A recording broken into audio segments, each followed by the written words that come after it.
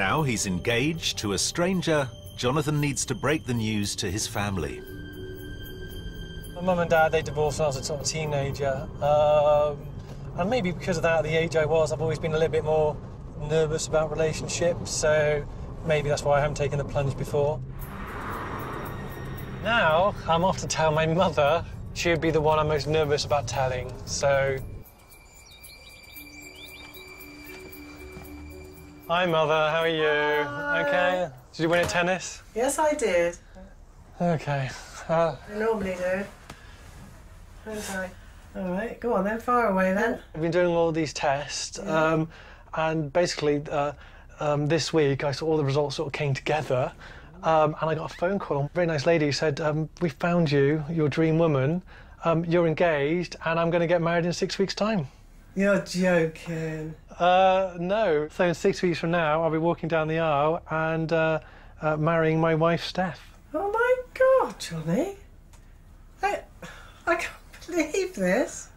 So is it a real marriage? 100% real. So you don't know if she's like a Pamela Anderson, because that used to be your pin-up, Pamela Anderson. I don't know. So I can't believe it. I hope she's the right one then for you. Next to us, Mother. Because somebody had to do something for you. Well, I'm totally shocked of my son to get married. I mean, I've always wanted him to go down that road, which would be lovely. Maybe little ones on the way? Yes, Mother. There's like more grandchildren. One step at a time, Mother. I know, it would be nice, anyway. This was the most nervous I've felt so far. I just hope on the wedding day she doesn't start talking about grandchildren. 40 miles away, Steph is also coming to terms with the news of their engagement. I woke up and I thought it'd been a dream. And then when I realised it was real life, I thought, oh my God, what have I done? Other than his first name, Steph knows nothing about her husband. I think this is the bravest and craziest thing I've ever done. But in a weird way, it doesn't feel crazy or brave. It just feels very right. She now just needs to tell her mum. So I've got some news for you. Right. They have matched me to a stranger. You've been matched for someone? To Jonathan. And I'm going to be married. So you get to be mother of the bride? Yes, I get to buy a house. Oh, God.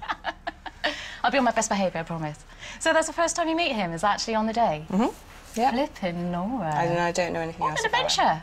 You'll be Mrs. Somebody. Mrs. Somebody. Mrs. Jonathan Somebody. We don't know. Oh, I hope he's not an idiot. Otherwise, you're going to eat him alive for mincemeat. No. Oh, God. What madcap idea did you get us into? Can I give you a hug? You're a complete Fruit Loop, and I love you dearly. Thank you.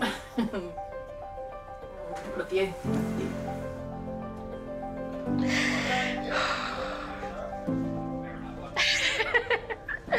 No, I'm very proud of it.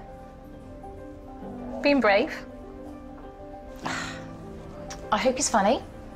I hope he's intelligent enough to be one step ahead of her, because that's what she needs. I hope for her it's completely successful. And if it isn't, what a hell of an adventure.